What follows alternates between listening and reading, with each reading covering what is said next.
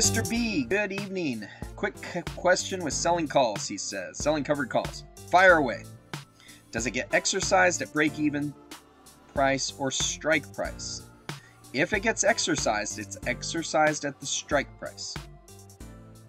So if you sold a covered call at, say, $20 on AMC, if the person you sold that call to exercises it, they're going to pay you $20 per share.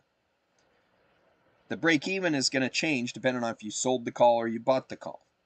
So your break-even is going to be $20 plus however much you got for that option.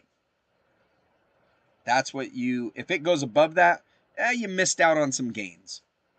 If it's below that when it gets exercised, you didn't miss out on any gains. In fact, you ended up better off. If it's below the strike price at expiration, it expires worthless and you just keep the premium. That's how it works. All right, yeah. I mean, these things are pretty simple once you get it figured out how these things work. It's all very complicated if you're just trying to grasp this stuff, especially in the abstract. Once you start playing around with it, though, and if you ever get exercised, it'll be fairly obvious. I've been exercised a couple of times. Not been happy about the times I've been exercised. Although one of the times I got exercised was on a put that I had sold. And I was planning on just keep rolling that thing until it came back to positive. Didn't get the chance to do that. And another one I did was on a call.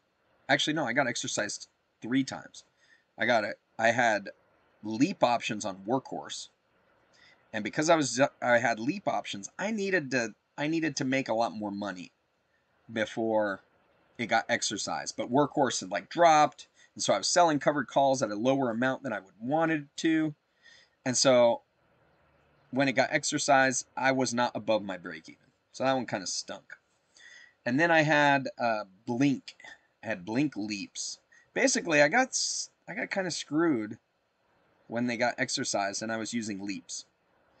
I love leaps. There's a good opportunity there to use those in place of owning the actual stock.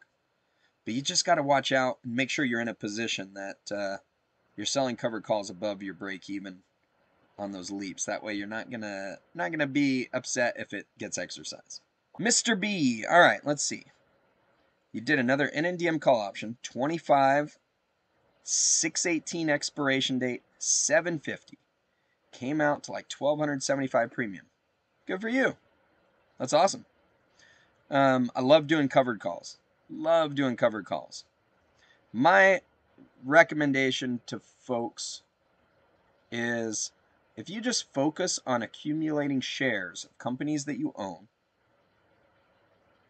you could just sell covered calls against them and have a nice income down the road.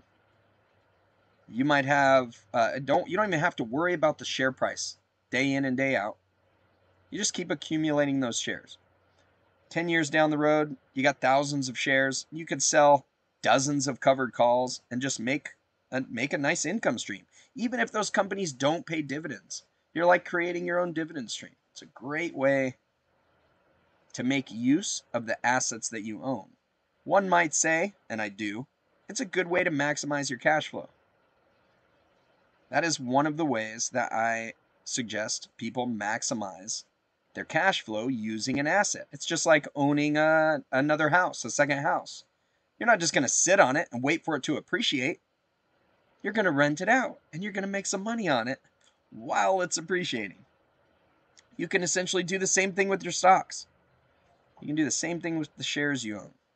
I hope you found value in today's video. If you'd like to find out more about IUL and whole life, check out these videos right over here, and we'll see you next time. Now go maximize your cash flow.